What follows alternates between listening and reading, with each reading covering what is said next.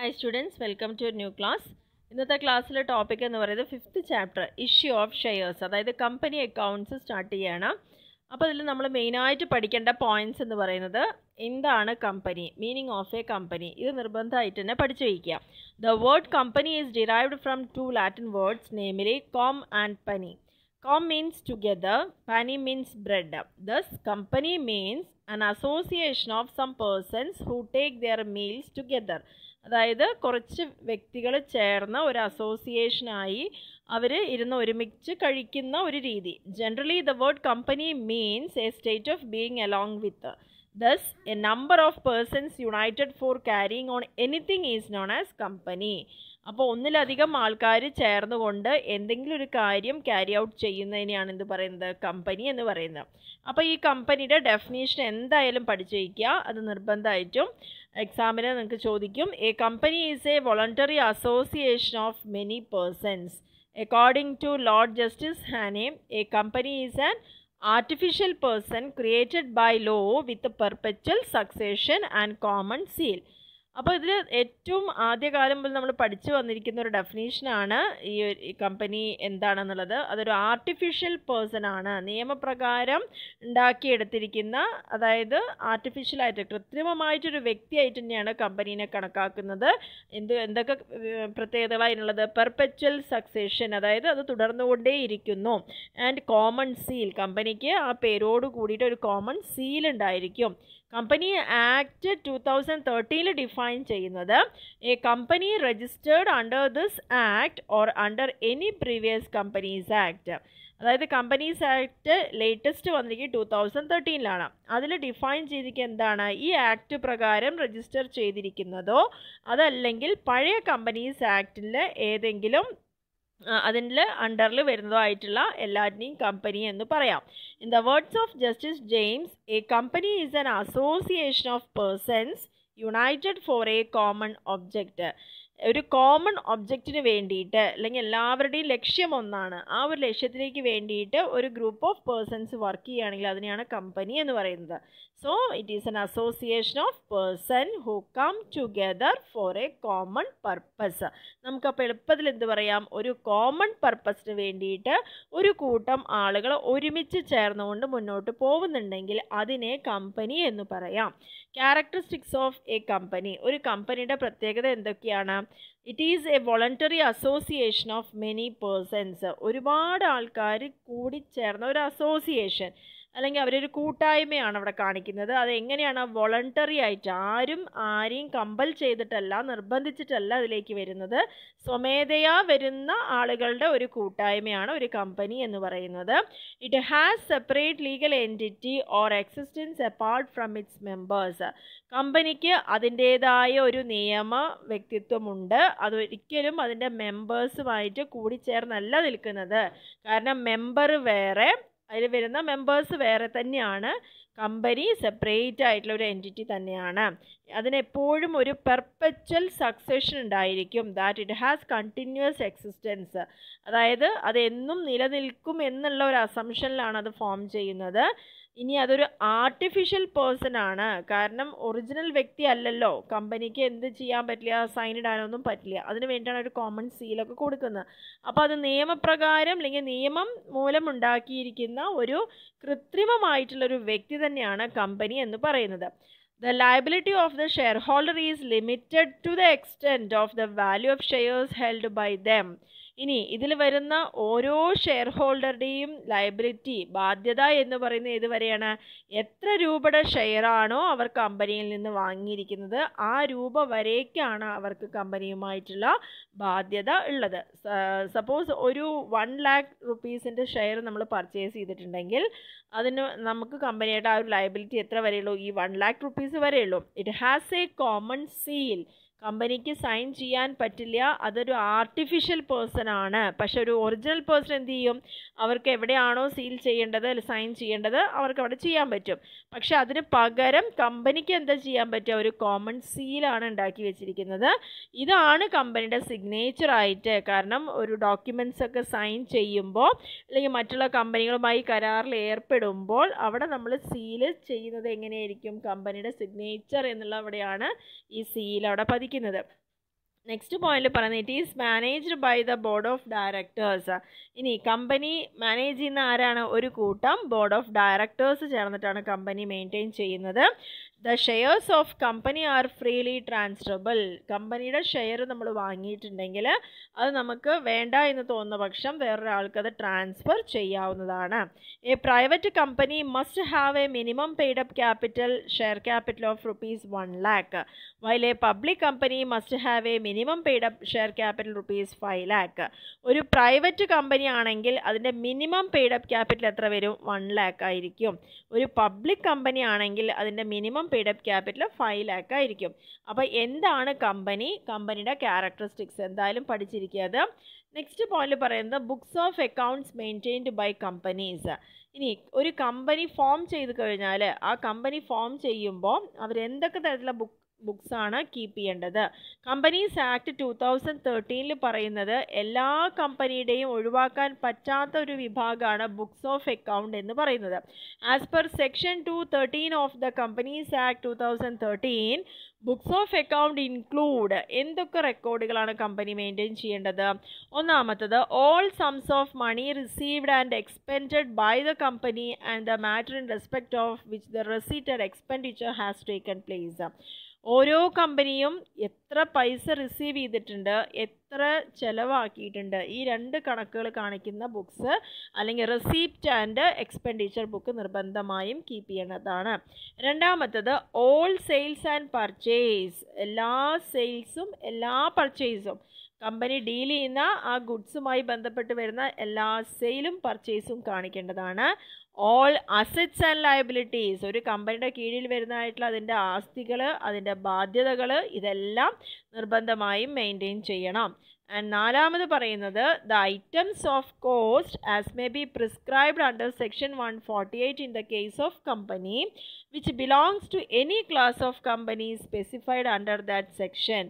Items of cost, എന്തൊക്കെ ഐറ്റത്തിന് എത്ര cost വരുന്നുണ്ട് എന്നുള്ള കാര്യങ്ങൾ അവിടെ പ്രത്യേകിച്ച് പ്രിസ്ക്രൈബ് ചെയ്തിട്ടുണ്ട്. 148 പ്രകാരം അതിൻ്റെ അണ്ടറിൽ വരുന്ന കമ്പനീസ് അതിൻ്റെ പ്രത്യേകിച്ചുള്ള സെക്ഷൻ സ്പെസിഫൈ ചെയ്ത പ്രകാരം കോസ്റ്റുകളെല്ലാം അവിടെ കാണിക്കണം.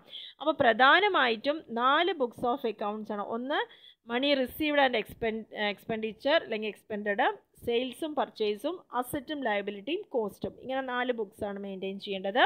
നെക്സ്റ്റ് പറയുന്നത് legal provisions relating to books of account. എന്തൊക്കെ ലീഗൽ പ്രൊവിഷൻസ് ആണ് ബുക്സ് ഓഫ് അക്കൗണ്ടുമായി ബന്ധപ്പെട്ട് വരുന്ന കാര്യങ്ങൾ? അതിൽ പ്രധാനമായിട്ട് പറയുന്നത് ഒന്നാമത്തെ point location of books of account.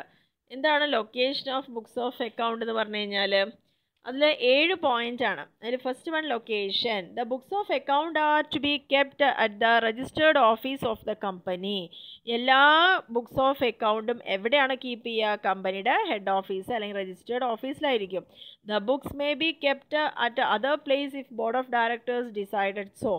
സാധാരണ ഒരു ബുക്സ് ഓഫ് അക്കൗണ്ട്സ് എപ്പോഴും കമ്പനിയുടെ രജിസ്റ്റേർഡ് ഓഫീസിലായിരിക്കും. ഇനി ബോർഡ് ഓഫ് ഡയറക്ടേഴ്സ് അത് വേറെ എവിടെയെങ്കിലും കീപ്പ് ചെയ്യാൻ തീരുമാനിച്ചിട്ടുണ്ടെങ്കിൽ അങ്ങനെയും ചെയ്യാവുന്നതാണ്. But the company shall file with registrar A notice in writing giving full address of that other place within 7 days of the decision of the board. ഇനി board മീറ്റിങ്ങിൽ അങ്ങനെ ഒരു തീരുമാനം എടുത്തിട്ടുണ്ടെങ്കിൽ, അതായത് രജിസ്റ്റേർഡ് ഓഫീസിലല്ല വയ്ക്കുന്നതെങ്കിൽ ആ തീരുമാനം എത്രയും പെട്ടെന്ന് അതിൻ്റെ ഫുൾ അഡ്രസ്സ് എവിടെയാണ് നമ്മൾ പിന്നെ കീപ്പ് ചെയ്യുന്നതെന്നുള്ള ആ അഡ്രസ്സോട് കൂടിയിട്ട് 7 ദിവസത്തിനകം തീരുമാനമെടുത്ത് 7 ദിവസത്തിനകം അത് രജിസ്ട്രാർക്ക് പോയി രജിസ്റ്റർ ചെയ്യേണ്ടതാണ്. ഇതാണ് ഒന്നാമത്തെ പോയിന്റ് ആ ബുക്കുമായിട്ട് ബന്ധപ്പെടുന്നത്. രണ്ടാമത് വരെ place of branch books. Place of branch books എന്ന് പറഞ്ഞു കഴിഞ്ഞാൽ കമ്പനിക്ക് ഒരുപാട് ബ്രാഞ്ച് ഓഫീസുകൾ ഉണ്ടാവാം. ഇന്ത്യയിലും ഔട്ട്സൈഡ് ഇന്ത്യയൊക്കെ ഉണ്ടാവാം. Company may keep the books of account relating to the branch at that branch office. ആ ഓരോ ബ്രാഞ്ച് ഓഫീസിലും ആ കമ്പനിയുടെ ബ്രാഞ്ചുമായി ബന്ധപ്പെട്ട് വരുന്ന ബുക്സ് കീപ്പ് ചെയ്യേണ്ടതാണ്. മൂന്നാമത് method of preparation. The books of account etc. must give true and fair view of the state of affairs. കമ്പനിയുടെ മാറ്റേഴ്സ്, അവരുടെ അഫയേഴ്സ്, വ്യാപാരം എങ്ങനെയാണ്, including that of its branch office and officers.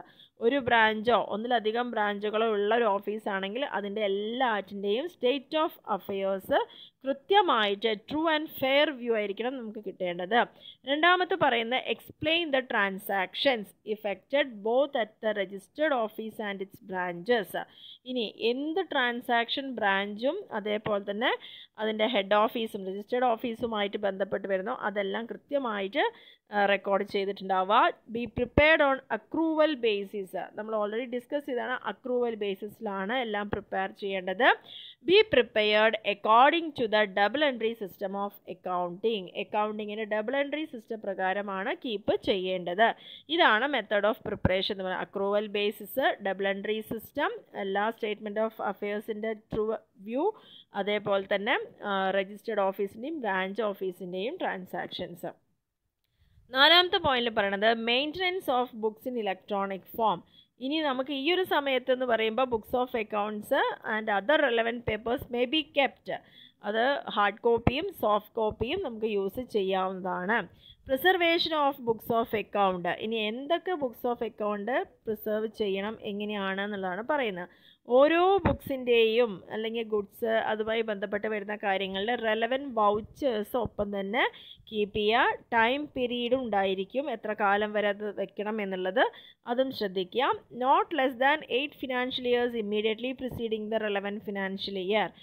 അതായത് 8 വർഷത്തിൽ കുറയാതെ അത് നമ്മുടെ കയ്യിൽ കീപ്പ് ചെയ്യേണ്ടതാണ്. നിലവിലുള്ള ഫിനാൻഷ്യൽ ഇയർ ഏതാണോ അത് കൂടാതെ വരുന്ന 8 വർഷത്തെ മുൻ വർഷത്തെ കാര്യങ്ങളെല്ലാം നമ്മുടെ കയ്യിൽ ഉണ്ടായിരിക്കണം.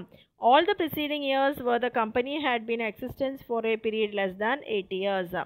അതുപോലെ preceding years where the company had existence, company വന്നിട്ടുള്ള അതിന് ശേഷം വരുന്നതായിട്ടുള്ള 8 വർഷത്തെ കാര്യങ്ങളാണ് മിനിമം അത് കീപ്പ് ചെയ്യേണ്ടത്. ഇനി ഇൻസ്പെക്ഷൻ ഓഫ് ബുക്സ്. ഇനി ഈ ബുക്സ് ആരാണ് ഇൻസ്പെക്ഷൻ നടത്തേണ്ടത്, എങ്ങനെയാണ്? The books of account and other books and papers maintained by the company within India shall be open four inspection at the registered office of the company or at such other place in India by any director during business hours. Business അവേഴ്സിൽ directors ഉള്ള സമയത്തായിരിക്കും അതിൻ്റെ registered ഓഫീസിലോ അല്ലെങ്കിൽ അതിൻ്റെ books എവിടെയാണോ maintain ചെയ്തിരിക്കുന്നത് അതെപ്പോഴും ഇൻസ്പെക്ഷന് വിധേയമായിരിക്കും. And ഏഴാമത്തെ പോയിന്റിൽ പറയുന്നത് responsibility for keeping the books. ആർക്കൊക്കെയാണ് അതിൻ്റെ ഉത്തരവാദിത്തം ഉള്ളത്? ഒന്ന് managing director, all time director in charge of finance, അതേപോലെ chief financial officer or any other person of A company charged by the board with such duty. Board ഏൽപ്പിക്കുന്ന ഈ duty ഏൽപ്പിച്ച ഏതൊരു വ്യക്തിക്കും അല്ലെങ്കിൽ ചീഫ് ഫിനാൻഷ്യൽ ഓഫീസർക്ക്, മാനേജിംഗ് ഡയറക്ടർക്ക്, അല്ലെങ്കിൽ ഇൻചാർജുള്ള ഫിനാൻസിൻ്റെ ഇൻചാർജുള്ള ഹോൾ ടൈം ഡയറക്ടർ, ഇവർക്കൊക്കെ റെസ്പോൺസിബിലിറ്റി ഉണ്ട് ഈ ബുക്കുകൾ കീപ്പ് ചെയ്യുന്നതിൽ. അപ്പോൾ ഇത്രയാണ് ബുക്ക് മെയിൻ്റനൻസുമായിട്ട് ബന്ധപ്പെട്ട് വരുന്ന കാര്യങ്ങൾ എന്നുള്ളതാണ് പറയുന്നത്. അതിൻ്റെ ലൊക്കേഷൻ, അതിൻ്റെ പ്ലേസ്, അതിൻ്റെ method of preparation, maintenance in electronic form, preservation, inspection and last പോയിന്റിൽ റെസ്പോൺസിബിലിറ്റി. ഇത്രയാണ് ഇതിൽ പറയുന്നത്. ഇനി വരുന്നത് statutory books. Statutory books under the Companies Act 2013 all companies are required to maintain certain books and registers. 2013 പ്രകാരം പുതിയ companies act പ്രകാരം എല്ലാ കമ്പനീസും എന്ത് കീപ്പ് ചെയ്യണം? ചില ബുക്സും രജിസ്റ്റേഴ്സും കീപ്പ് ചെയ്യാനുണ്ട്. Such books are called statutory books. നിയമപ്രകാരം അല്ലെങ്കിൽ നിയമം അനുശാസിക്കുകയാണ് ഒരു കമ്പനി ഫോം ചെയ്താൽ ഇത്തരത്തിലുള്ള ബുക്കുകൾ നിർബന്ധമായും കീപ്പ് ചെയ്യണം. അതിനാണ് ഈ സ്റ്റാറ്റ്യൂട്ടറി ബുക്സ് എന്ന് പറയുന്നത്. നിയമപ്രകാരം നമ്മൾ കീപ്പ് ചെയ്യേണ്ട ബുക്കുകളാണ്. Company must keep the following books and records. എന്തൊക്കെയാണ്? ഒന്ന് minute book, register of members, index of members, register and index of debenture holders, register of charges, register of directors, register of directors share holdings, register of investment held and their names, copies of instruments of charge created by the company, register of contracts, register of loans, guarantee etc. to companies, copies of annual returns, books of account. അപ്പോൾ ഇത്രയും ബുക്കുകളാണ് company statutory ബുക്കായിട്ട് keep ചെയ്യേണ്ടത്. ഏകദേശം ഒരു 10-12 ബുക്കുകൾ, 13ഓളം ബുക്കുകളാണ് company maintain ചെയ്യേണ്ടത്. Statutory ബുക്കായിട്ട് അറിയപ്പെടുന്ന ബുക്കുകളാണ് ഈ പറഞ്ഞിരിക്കുന്ന കാര്യങ്ങൾ. ഇനി അതിലെ മെയിൻ ടോപ്പിക്ക് ഷെയർ ക്യാപിറ്റൽ. നിർബന്ധമായിട്ടും പഠിക്കുക എന്താണ് share capital. The capital of A company is called share capital. ഒരു കമ്പനി തുടങ്ങുന്നതിന് വേണ്ടിയിട്ടുള്ള മൂലധനത്തിനെയാണ് എന്ത് പറയുന്നത്? ഷെയർ ക്യാപിറ്റൽ എന്ന് പറയുന്നത്. The share capital of A company is divided into small and equal units. ഇനി ഈ കമ്പനിയുടെ ഷെയർ ക്യാപിറ്റൽ എത്രയാണോ അതിനെ ഡിവൈഡ് ചെയ്യും. ഏറ്റവും ചെറിയ തുകയ്ക്ക് അത് ഈക്വൽ യൂണിറ്റ് ആയിട്ട് ഡിവൈഡ് ചെയ്യുന്നു. ആ ഓരോ യൂണിറ്റിനെയാണ് എന്ത് പറയുന്നത്? ഷെയർ എന്ന് പറയുന്നത്. A person who bias A share is called the share holder or member of the company. അപ്പോൾ ഈ സ്മോൾ ആൻഡ് ഈക്വൽ യൂണിറ്റിലുള്ള ഈ ഷെയർ പർച്ചേസ് ചെയ്യുന്ന ആളെയാണ് എന്ത് പറയുന്നത്? Share holder. അല്ലെങ്കിൽ ഇത് ഷെയർ ഹെൽഡ് ചെയ്തുകൊണ്ട് അയാൾ ആരായി മാറുന്നു? കമ്പനിയുടെ മെമ്പറായിട്ട് മാറുന്നു. Thus the amount invested by the share holders towards the face value of shares are collectively called share capital. അപ്പോൾ എന്തിനാണ് ഷെയർ ക്യാപിറ്റൽ എന്ന് പറയുന്നത്? ഇങ്ങനെ ഒരു തുക മുടക്കിക്കൊണ്ട് അല്ലെങ്കിൽ എമൗണ്ട് ഇൻവെസ്റ്റ് ചെയ്തുകൊണ്ട് ഷെയർ ഹോൾഡർ അതിൻ്റെ ഫേസ് വാല്യൂ, ഷെയറിനൊരു ഫേസ് വാല്യൂ ഉണ്ടായിരിക്കും. ആ വാല്യൂ പ്രകാരം എത്ര വാങ്ങുന്നു അതിനെ മൊത്തത്തിൽ കളക്റ്റീവായിട്ട് പറയുന്ന പേരാണ് ഷെയർ ക്യാപിറ്റൽ എന്ന് പറയുന്നത്. അപ്പോൾ ചുരുക്കി പറയുകയാണെങ്കിൽ ഷെയർ ക്യാപിറ്റൽ എന്താണ്? Is the capital raised through issue of shares. Share issue ചെയ്തുകൊണ്ട് അവർ സമാഹരിക്കുന്ന മൂലധനത്തിന് തന്നെയാണ് എന്ത് പറയുന്നത്? ഷെയർ ക്യാപിറ്റൽ എന്ന് പറയുന്നത്. ഇനി നെക്സ്റ്റ് പറയുന്നത് faces or categories of share capital. ഇതും വളരെ ഇമ്പോർട്ടൻ്റ് ആയിട്ടുള്ള ക്വസ്റ്റ്യൻ ആണ്. എന്താണ് ഷെയർ ക്യാപിറ്റലിൻ്റെ കാറ്റഗറീസ് അല്ലെങ്കിൽ വിവിധ സ്റ്റേജസ്, ഘട്ടങ്ങൾ എന്ന് പറയുന്നത്? ഇതിൽ പ്രധാനമായിട്ടും പറയുന്നത് 6 ടൈപ്പാണ് ഉദ്ദേശിച്ചിരിക്കുന്നത്. അതിൽ ഫസ്റ്റ് വൺ എന്ന് പറയുന്നത് ഓതറൈസ്ഡ് ക്യാപിറ്റൽ. ഇത് ഓരോ ക്യാപിറ്റലും എന്താണെന്ന് പഠിക്കുക, അല്ലെങ്കിൽ ഇത് 3 മാർക്കിനൊക്കെ ക്വസ്റ്റ്യൻ ചോദിക്കാൻ ചാൻസ് ഉള്ളതാണ്, 6 മാർക്കിനൊക്കെ ഉള്ളത്. ഫേസസ് എന്താണ്? ഫസ്റ്റ് ഓതറൈസ്ഡ് ക്യാപിറ്റൽ എന്താണ്? ഓതറൈസ്ഡ് ക്യാപിറ്റൽ പറഞ്ഞു കഴിഞ്ഞാൽ the capital with which A company is registered is called the authorised capital. ഏത് ക്യാപിറ്റൽ കാണിച്ചുകൊണ്ടാണോ കമ്പനി രജിസ്റ്റർ ചെയ്യുന്നത് അതിനെയാണ് എന്ത് പറയുന്നത്? ഓതറൈസ്ഡ് ക്യാപിറ്റൽ എന്ന് പറയുന്നത്. ഈ എമൗണ്ട് എവിടെ മെൻഷൻ ചെയ്തിരിക്കണം? അതിൻ്റെ മെമ്മോറാണ്ടം ഓഫ് അസോസിയേഷനിൽ നമ്മൾ ഈ എമൗണ്ട് മെൻഷൻ ചെയ്തിരിക്കണം. It is the maximum amount of capital that a company can issue. ഒരു കമ്പനിക്ക് ഇഷ്യൂ ചെയ്യണമെങ്കിൽ ഏറ്റവും മാക്സിമം വരാവുന്ന എമൗണ്ട് എത്രയായിരിക്കും? ഈ ഓതറൈസ്ഡ് ക്യാപിറ്റൽ എന്താണോ അതുവരേക്ക് മാത്രമാണ് കമ്പനിക്ക് ഇഷ്യൂ ചെയ്യാൻ പറ്റുള്ളൂ. അതുകൊണ്ട് തന്നെ ഇതിനെ പറഞ്ഞ വേറൊരു പേരാണ് എന്ത്? നോമിനൽ ക്യാപിറ്റൽ അല്ലെങ്കിൽ രജിസ്റ്റേർഡ് ക്യാപിറ്റൽ എന്ന് പറയുന്നത്. അപ്പോൾ ഓതറൈസ്ഡ് ക്യാപിറ്റലിൻ്റെ വേറെ പേര് നോമിനൽ ഓർ രജിസ്റ്റേർഡ് ക്യാപിറ്റൽ. ഏത് ക്യാപിറ്റൽ വെച്ചാണോ കമ്പനി രജിസ്റ്റർ ചെയ്യുന്നത് അതിനെയാണ് രജിസ്റ്റേർഡ് അല്ലെങ്കിൽ ഓതറൈസ്ഡ് ക്യാപിറ്റൽ എന്ന് പറയുന്നത്. രണ്ടാമത്തെ പോയിന്റിൽ പറയുന്നത് ഇഷ്യൂഡ് ക്യാപിറ്റൽ. ഇഷ്യൂഡ് ക്യാപിറ്റൽ എന്ന് പറഞ്ഞാൽ it is that part of the authorised capital which is issued to the public four subscription. അതായത് ആദ്യത്തെ ക്യാപിറ്റൽ ഏതാണ്? Full amount authorised capital. ആ ഓതറൈസ്ഡ് ക്യാപിറ്റലിൻ്റെ ഒരു പാർട്ട് പബ്ലിക്കിന് സബ്സ്ക്രൈബ് ചെയ്യാൻ വേണ്ടി നമ്മൾ എത്രയാണോ ഇഷ്യൂ ചെയ്യുന്നത് അതിനെയാണ് ഇഷ്യൂഡ് ക്യാപിറ്റൽ എന്ന് പറയുന്നത്. സപ്പോസ് 1 lakh ആണ് ഓതറൈസ്ഡ് ക്യാപിറ്റൽ എന്ന് വിചാരിക്കുക. ഒരു ഷെയറിൻ്റെ വില 100 രൂപ. ഒരു ഷെയറിന് 100 ആണെങ്കിൽ നമുക്ക് 1000 ഷെയർ ഇഷ്യൂ ചെയ്യുമ്പോഴാണ് 1 lakh ഓതറൈസ്ഡ് ക്യാപിറ്റൽ ഉണ്ടാവുന്നത്. ആ ഓതറൈസ്ഡ് ക്യാപിറ്റലിൽ 100 രൂപ പ്രകാരമുള്ള ഷെയർ ആണെങ്കിൽ നമ്മളൊരു 500 ഷെയർ മാത്രമാണ് പബ്ലിക്കിന് ഇഷ്യൂ ചെയ്യുന്നതെന്ന് വിചാരിക്കുക. അപ്പോൾ നമുക്ക് 50,000 രൂപയാണ് അവിടെ കിട്ടുന്നത്. അപ്പോൾ ആ ഒരു ഇഷ്യൂ ചെയ്യുന്നത് 500 ഷെയർ അല്ലേ, അതിനെയാണ് ഇഷ്യൂഡ് ക്യാപിറ്റൽ എന്ന് പറയുന്നത്. പബ്ലിക്കിന് സബ്സ്ക്രൈബ് ചെയ്യാൻ വേണ്ടിയിട്ട് നമ്മൾ കൊടുക്കുന്ന അല്ലെങ്കിൽ ഇഷ്യൂ ചെയ്യുന്ന capital. The remaining part of the authorised capital is known as unissued capital. അപ്പോൾ അതിൽ നമ്മളിപ്പം 500 ആണ് ഇഷ്യൂ ചെയ്യുന്നതെങ്കിൽ ബാക്കി വരുന്ന ഷെയർ ക്യാപിറ്റൽ അതിനെയാണ് അൺഇഷ്യൂഡ് പറയുക. അത് ഇഷ്യൂ ചെയ്യുന്നില്ല. This can be issued later. അപ്പോൾ അത് വേണമെങ്കിൽ നമുക്ക് എന്ത് ചെയ്യാം? പിന്നീട് നമുക്ക് ഇഷ്യൂ ചെയ്യാവുന്നതാണ്. നമുക്കൊരു അഡീഷണൽ ക്യാപിറ്റൽ ആവശ്യമാണ് എന്ന് തോന്നുന്ന പക്ഷം നമുക്ക് പിന്നീട് അത് ഇഷ്യൂ ചെയ്യാവുന്നതാണ്. Issued capital includes the capital subscribed by the സിഗ്നേറ്ററീസ് to the memorandum and bonus shares. ഈ ഇഷ്യൂഡ് ക്യാപിറ്റൽ എന്തൊക്കെ വരും? ക്യാപിറ്റൽ സബ്സ്ക്രൈബ്, ആരാണ് ഈ ക്യാപിറ്റൽ സബ്സ്ക്രൈബ് ചെയ്തിരിക്കുന്നത് അതിന് അവരുടെ ഡീറ്റെയിൽ ആയിട്ടുള്ള കാര്യങ്ങളും മെമ്മോറാണ്ടത്തിൽ കാണിക്കും. ഇനി മൂന്നാമത്തെ point subscribed capital. Subscribed capital എന്ന് പറഞ്ഞു കഴിഞ്ഞാൽ it is that portion of the issued capital. അപ്പോൾ ആദ്യം ഓതറൈസ്ഡ് ക്യാപിറ്റൽ, അതിൻ്റെ പോർഷൻ ഇഷ്യൂഡ്. ഇനി ഇഷ്യൂ ചെയ്തിരിക്കുന്ന ആ ക്യാപിറ്റലിൻ്റെ നമ്മൾ എത്രയാണോ പബ്ലിക് ആക്ച്വലി സബ്സ്ക്രൈബ് ചെയ്തിരിക്കുന്നത് അല്ലെങ്കിൽ അപ്ലൈ ചെയ്തിരിക്കുന്നത് അതിനെയാണ് സബ്സ്ക്രൈബ്ഡ് ക്യാപിറ്റൽ എന്ന് പറയുന്നത്.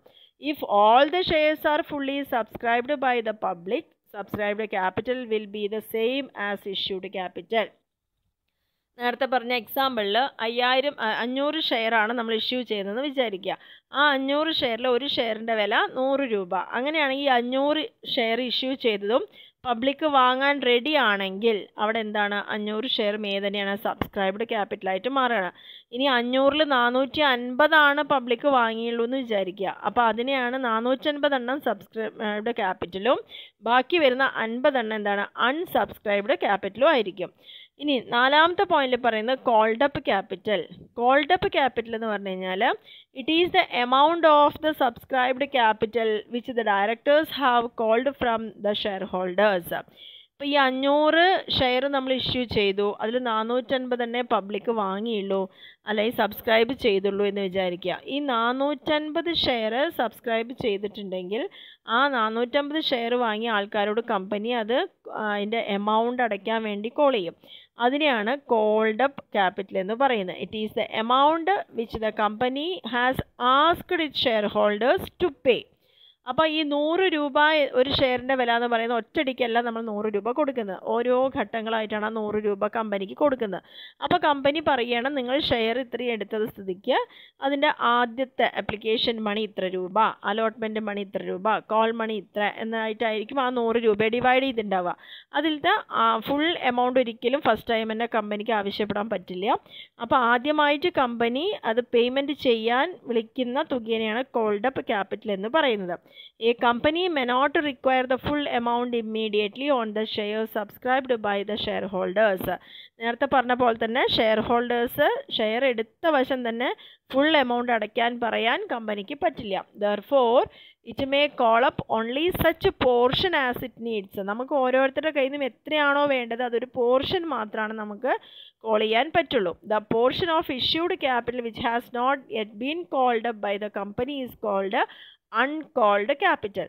അപ്പോൾ 100 രൂപയുടെ ഷെയറാണെന്ന് വിചാരിക്കുക. അതിൽ 20 രൂപയാണ് നമ്മൾ ആദ്യമായിട്ട് കോൾ ചെയ്യുന്നതെങ്കിൽ 20 കഴിച്ച് ബാക്കി വരുന്ന 80 രൂപ ഇപ്പോഴും എന്താണ് അത് കോൾ ചെയ്യാത്തതാണ്. അതിനാണ് എന്ത് പറയുന്നത് അൺകോൾഡ് ക്യാപിറ്റൽ എന്ന് പറയുന്നത്. നെക്സ്റ്റ് പറയുന്ന paid up capital. The portion of the called up capital which is actually paid up by the shareholders. Company 20 രൂപ അടയ്ക്കാൻ പറയുന്നതാണ് കോൾഡ് അപ്പ് ക്യാപിറ്റൽ എങ്കിൽ ഈ 20 രൂപയും ചിലപ്പം നമ്മുടെ സബ്സ്ക്രൈബേഴ്സ് അല്ലെങ്കിൽ അവർ ഷെയർ ഹോൾഡേഴ്സ് എന്ത് ചെയ്തോളണമെന്നില്ല, അടച്ചോളണം എന്നില്ല. അപ്പോൾ ആ 20 രൂപയിൽ ചിലപ്പോൾ 10 രൂപയാണ് ചില ആൾക്കാർ അടച്ചിട്ടുണ്ടാവുള്ളൂ. അപ്പോൾ അടച്ച തുകേനെയാണ് എന്ത് പറയുന്നത് പെയ്ഡ് അപ്പ് ക്യാപിറ്റൽ എന്ന് പറയുന്നത്. ഇനി അടയ്ക്കാൻ ബാക്കി ഉണ്ടെങ്കിൽ അതിനെയാണ് അൺപെയ്ഡ് ക്യാപിറ്റൽ അല്ലെങ്കിൽ കോൾസ് ഇൻ അരിയർ എന്ന് പറയുന്നത്. കമ്പനി കോൾ ചെയ്തു കഴിഞ്ഞപ്പം അത് അടയ്ക്കാൻ എല്ലാവരും വില്ലിങ് ആയിക്കോളുന്നില്ല. അടച്ചത് എന്താണോ അത് പേയ്മെൻ്റ് ആണ്. അപ്പോൾ പെയ്ഡ് അപ്പ് ക്യാപിറ്റലായി. അടയ്ക്കാൻ ഇനിയും പെൻഡിങ് ഉണ്ടെങ്കിൽ അത് അൺപെയ്ഡായി അല്ലെങ്കിൽ കോൾസ് ഇൻ അരിയർ, അതായത് അടയ്ക്കാനുള്ളതാണ് എന്നാണ് അതവിടെ കാണിക്കുന്നത്. ഇനി ലാസ്റ്റ് പറയുന്നത് റിസർവ് ക്യാപിറ്റൽ. റിസർവ് ക്യാപിറ്റൽ എന്ന് പറഞ്ഞു കഴിഞ്ഞാൽ A limited company by passing A special resolution may set apart a portion of the uncalled capital as reserve capital. ഏതൊരു കമ്പനിയും അതിൻ്റെ മീറ്റിങ്ങിൽ ഒരു പ്രത്യേക പ്രമേയം പാസ്സാക്കും. എന്തിനു വേണ്ടിയിട്ട് ഒരു നിശ്ചിത എമൗണ്ട് അവർ കോൾ ചെയ്യാതെ വെച്ചിട്ടുണ്ടാവും. അൺകോൾഡ് നമ്മളിവിടെ പറഞ്ഞു നാലാമത്തെ പോയിന്റിൽ കോൾഡ് അപ്പ് ക്യാപിറ്റൽ എന്ന് പറഞ്ഞാൽ എന്താണ് എത്ര രൂപയാണോ പൈസ അടയ്ക്കാൻ വേണ്ടിയിട്ട് പറഞ്ഞിരിക്കുന്നത്. അല്ലാതെ അൺകോൾഡ് ആയിട്ട് കുറച്ച് മാറ്റി വെച്ചതിന് എന്ത് പറയുന്നത് റിസർവ് ക്യാപിറ്റൽ എന്ന് പറയുന്നത്. അപ്പോൾ നമുക്ക് എന്ത് പറയാം it is the portion of the uncalled capital. Uncalled ക്യാപിറ്റലിൻ്റെ ഒരു വിഭാഗമാണ് റിസർവ് ക്യാപിറ്റൽ. എന്തിനു വേണ്ടിയിട്ടാണ് അത് റിസർവ് ചെയ്തിരിക്കുന്നത് which is kept in reserve and which will be called up only on the winding up of the company. Company എന്നാണോ അടച്ചു പൂട്ടാൻ തീരുമാനമെടുക്കുന്നത് wind up ചെയ്യുന്നത് ആ സമയത്ത് മാത്രം കോൾ ചെയ്യാൻ വേണ്ടി മാറ്റി വെച്ചിരിക്കുന്ന ക്യാപിറ്റലിനെയാണ് എന്ത് പറയുന്നത് റിസർവ് ക്യാപിറ്റൽ എന്ന് പറയുന്നത്. Reserve capital refers to capital uncalled reserved for, അത് റിസർവ് ചെയ്ത് വെച്ചിരിക്കുകയാണ്. എപ്പോൾ four winding up only, company wind up ചെയ്യുമ്പോൾ മാത്രമേ അത് കോൾ ചെയ്യുള്ളൂ. The reserve capital is created to create confidence in the creditors of the company. ഇനി വേറൊരു പ്രത്യേകതയും കൂടി റിസർവ് ക്യാപിറ്റൽ ഉണ്ട്. കമ്പനിയുടെ ക്രെഡിറ്റേഴ്സ് ആരാണോ, കമ്പനിക്ക് കടം നൽകിയിരിക്കുന്ന വ്യക്തികളുണ്ടാവും, അവർക്കൊക്കെ കുറച്ച് കോൺഫിഡൻസ് കിട്ടാൻ വേണ്ടിയിട്ടാണ് ഇങ്ങനൊരു കാര്യം നീക്കി വെച്ചിരിക്കുക എന്നും കൂടി നമുക്കിത് പറയാം. ഇനി എപ്പോഴും ചോദിക്കാറുള്ള ചാൻസ് ഉള്ളൊരു ക്വസ്റ്റ്യൻ ആണ് റിസർവ് ക്യാപിറ്റലും ക്യാപിറ്റൽ റിസർവും. വളരെ ഇമ്പോർട്ടൻ്റ് ആയിട്ടുള്ള ക്വസ്റ്റ്യൻ ആണ്. അപ്പോൾ നന്നായിട്ട് പഠിക്കുക. അത് റിസർവ് ക്യാപിറ്റൽ നമുക്കറിയാം റിസർവ് ചെയ്ത് വെച്ചിരിക്കുകയാണ് എപ്പോൾ വൈൻഡപ്പ് ചെയ്യുമ്പോൾ. അപ്പോൾ അത് ഏതിൻ്റെ പാർട്ടാണ്? അൺകോൾഡ് ക്യാപിറ്റലിൻ്റെ പാർട്ടാണ്. പക്ഷേ ക്യാപിറ്റൽ റിസർവ് ഏതിൻ്റെയാണ്? ക്യാപിറ്റൽ പ്രോഫിറ്റിൽ നിന്ന് കിട്ടുന്നതാണ് ക്യാപിറ്റൽ റിസർവ് എന്ന് പറയുന്നത്. രണ്ടാമത്തെ പോയിന്റിൽ പറയുന്നത് it is not disclosed in the balance sheet. ഒരു കമ്പനിയുടെ ബാലൻസ് ഷീറ്റിൽ റിസർവ് ക്യാപിറ്റൽ ഒരിക്കലും കാണിക്കില്ല. It may be shown as A not to the balance sheet. Balance ഷീറ്റിൽ ഒരു നോട്ടായിട്ട് വേണമെങ്കിൽ റിസർവ് ക്യാപിറ്റൽ കാണിക്കാം. പക്ഷേ ക്യാപിറ്റൽ റിസർവ് എപ്പോഴും ബാലൻസ് ഷീറ്റിൻ്റെ ലയബിലിറ്റി സൈഡിൽ നിർബന്ധമായും കാണിക്കുന്ന ഒരു ഐറ്റമാണ്. Under the heading reserves and surplus. Balance ഷീറ്റിൽ റിസർവ്സ് ആൻഡ് സർപ്ലസ് പറഞ്ഞ ഹെഡിങ് ഉണ്ട്, അതിൻ്റെ താഴെ നമുക്ക് ക്യാപിറ്റൽ റിസർവ് കാണിക്കും. മൂന്നാമത്തെ പോയിന്റിൽ പറയുന്നത് it can be used only at the time of winding up. Company wind up ചെയ്യുക, അടച്ചു പൂട്ടുമ്പോൾ ആ സമയത്ത് മാത്രമാണ് റിസർവ് ക്യാപിറ്റൽ യൂസ് ചെയ്യുന്നത്. Capital reserve at any time during the life of the company. കമ്പനിയുടെ നടത്തിപ്പ് കാലയളവിൽ ഏത് സമയത്തും ക്യാപിറ്റൽ റിസർവ് കമ്പനിക്ക് യൂസ് ചെയ്യാവുന്നതാണ്. നാലാമത്തെ പോയിന്റിൽ പറയുന്നത് it cannot be used to right of capital losses. കമ്പനിക്ക് ഉണ്ടാവുന്നതായിട്ടുള്ള ക്യാപിറ്റൽ ലോസസിനെ റൈറ്റ് ഓഫ് ചെയ്യാൻ വേണ്ടിയിട്ട് റിസർവ് ക്യാപിറ്റൽ ഒരിക്കലും യൂസ് ചെയ്യില്ല. അതേസമയം ക്യാപിറ്റൽ റിസർവിൽ നിന്ന് നമുക്ക് ക്യാപിറ്റൽ ലോസ് റൈറ്റ് ഓഫ് ചെയ്യാവുന്നതാണ്. അഞ്ചാമത്തെ പോയിന്റിൽ പറയുന്നത് it cannot be utilised to issue bonus share. Bonus share issue ചെയ്യാൻ വേണ്ടിയിട്ട് ഒരിക്കലും റിസർവ് ക്യാപിറ്റൽ ഉപയോഗിക്കില്ല. അതേസമയം it excluding item like revaluation profit പോലുള്ള ഐറ്റം അല്ലാതെ it can be utilised to issue bonus share. Capital reserve നമുക്ക് എന്ത് ചെയ്യാം? ബോണസ് ഷെയർ ഇഷ്യൂ ചെയ്യാൻ യൂസ് ചെയ്യാം. ആറാമത്തെ പോയിന്റിൽ പറയുന്നത് it is not compulsory to create reserve capital. Reserve capital create ചെയ്യണം എന്നുള്ള കാര്യം അവിടെ നിർബന്ധമായിട്ടും പറയുന്നില്ല. അതേസമയം ക്യാപിറ്റൽ റിസർവ് നമ്മൾ കീപ്പ് ചെയ്യണം. It is compulsory to create capital reserve in case of capital profit earned by the company. ഒരു കമ്പനിക്ക് ക്യാപിറ്റൽ പ്രോഫിറ്റ് ഉണ്ടാവുകയാണെങ്കിൽ ആ ക്യാപിറ്റൽ പ്രോഫിറ്റിൽ നിന്ന് ഒരു നിശ്ചിത ശതമാനം ക്യാപിറ്റൽ റിസർവ് ആക്കി വെക്കണം എന്നുള്ളത് കമ്പൽസറി ആണ്. എന്നാൽ റിസർവ് ക്യാപിറ്റൽ വേണം എന്നുള്ളത് കമ്പൽസറി അല്ല. ഏഴാമത്തെ പോയിന്റിൽ പറയുന്നത് special resolution is required to create reserve capital. Reserve capital create ചെയ്യണമെങ്കിൽ നമുക്ക് special resolution board of directors meeting കൂടി റെസൊല്യൂഷൻ പാസ്സാക്കുമ്പോൾ മാത്രമാണ് റിസർവ് ക്യാപിറ്റൽ കീപ്പ് ചെയ്യാൻ പറ്റുള്ളൂ. അതേപോലെ തന്നെ ക്യാപിറ്റൽ റിസർവിൻ്റെ കേസാണെങ്കിൽ അവിടെ എന്താവശ്യമില്ല? ഇങ്ങനൊരു സ്പെഷ്യൽ റെസൊല്യൂഷൻ ആവശ്യമില്ല. ഈ 7 പോയിന്റിനെ ബേസ് ചെയ്തിട്ടാണ് ഇതിൻ്റെ ഡിഫറൻസ് പറയുന്നത്. ഇത് ഇമ്പോർട്ടൻ്റ് ആണ്, നന്നായിട്ട് നോട്ട് ചെയ്യേണ്ട കാര്യങ്ങളാണ്. അപ്പോൾ ഇപ്പോൾ എടുത്തിരിക്കുന്ന ടോപ്പിക്കിൽ ഏറ്റവും ഇമ്പോർട്ടൻ്റ് ആയിട്ട് നോക്കേണ്ടത് കമ്പനിയുടെ മീനിങ് ആൻഡ് ഡെഫിനീഷൻ, ക്യാരക്ടറിസ്റ്റിക്സ്, അതേപോലെ തന്നെ ബുക്സ്, പിന്നെ നോക്കേണ്ടത് ഷെയർ ക്യാപിറ്റൽ. എന്താണ് ഷെയർ ക്യാപിറ്റൽ? അതിൻ്റെ ഫേസസ് അല്ലെങ്കിൽ കാറ്റഗറീസ്. നിർബന്ധമായും ഏതെങ്കിലും ഒന്ന് ചോദിക്കാം, അല്ലെങ്കിൽ ഇത് 6 പോയിൻ്റ് 6 മാർക്കിന് ചോദിക്കാവുന്നതാണ്. പിന്നെ ഏറ്റവും ഇമ്പോർട്ടൻ്റ് ആയി വരുന്ന റിസർവ് ക്യാപിറ്റലും അതേപോലെ തന്നെ ക്യാപിറ്റൽ റിസർവും. അപ്പോൾ എല്ലാവർക്കും ക്ലിയർ ആയെന്ന് വിചാരിക്കുന്നു. Okay, thank